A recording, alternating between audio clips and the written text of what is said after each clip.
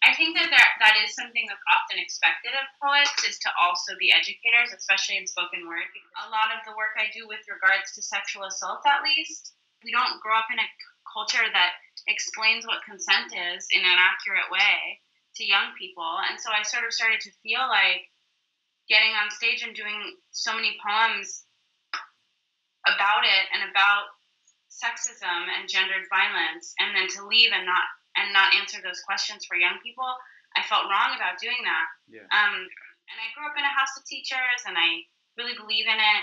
And I want to get better at it too. I've not always been the best teacher because I'm a performer, so I'm used to really one-sided dialogue. But so I really wanted to get better.